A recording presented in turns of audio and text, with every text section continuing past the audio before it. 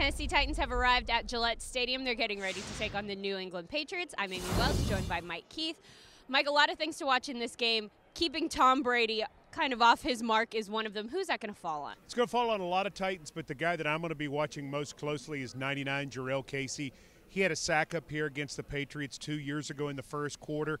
And so he understands what you've got to do to get to Brady. Even when you don't scheme anything for him, Casey's a guy who can beat his man and hit number 12. Titans need a guy like that to come through tonight. Casey's a great candidate. In the secondary, who do you need to have a big game today? Kevin Byard, all-pro.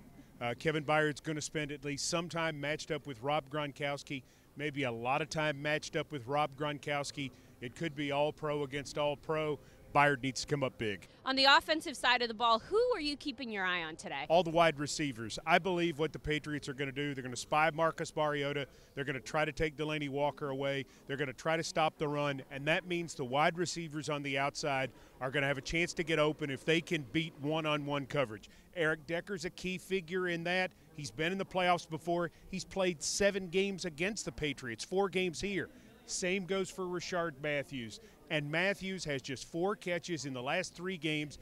Titans need to see him have a big game, maybe a big play or two. Keep an eye on the wideouts if this Titans offense is to work tonight. All right, Mike, last week the key was run the dang ball. Is that the key this week as well? It's always the key. But what I'm going to say is the other key is run to the dang ball. Because the Patriots like to throw it short, they like to throw it to the backs, you're going to have to make tackles in space.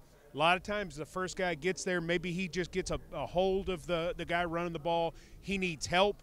If he can get help, sometimes you knock a player loose of the ball, run to the dang ball, and keep doing it all night long for the Tennessee Titans. All right, we're running to the ball. We are running the ball. It's going to be a great game here at Gillette Stadium, and we'll have all the coverage for you post-game right back here at TitansOnline.com. For Mike Keith, I'm Amie Wells, and this is your pregame warm-up.